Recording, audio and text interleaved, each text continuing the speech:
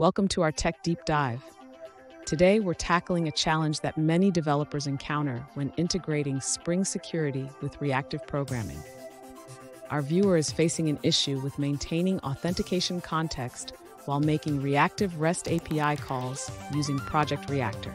Let's explore this intriguing question together.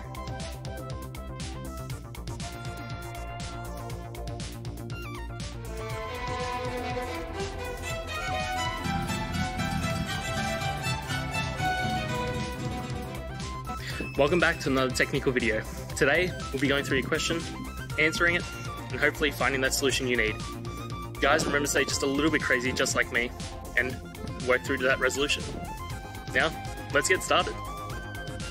To address the issue of losing the Spring Security context when using Project Reactor, we need to understand how context propagation works in a reactive environment.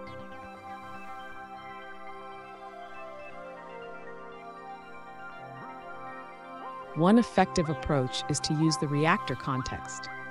This allows you to store and retrieve the security context in a way that is compatible with reactive programming.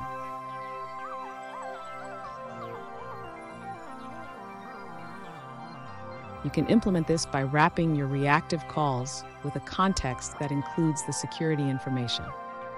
Here's a code snippet to illustrate this.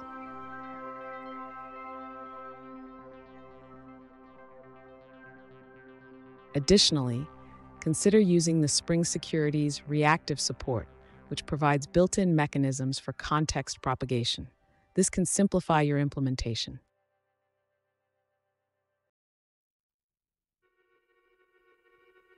Finally, ensure that your application is configured to use the reactive security context. This will help maintain the security context across different threads in your reactive pipeline.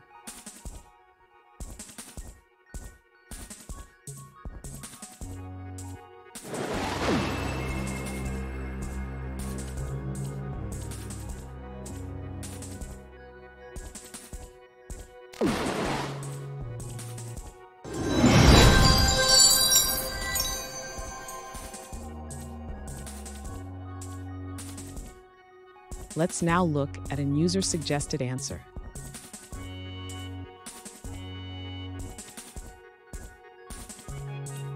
Spring Security 5 introduces significant reactive support, marking a major theme in its development.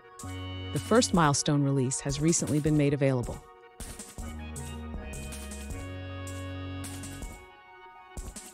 And that's it, guys. I hope this video helped find that resolution you're looking for and you found the answer. Guys, please hit subscribe if it helped, and I'd really appreciate it. I'll see you next time on another one of these technical videos. Have a good one.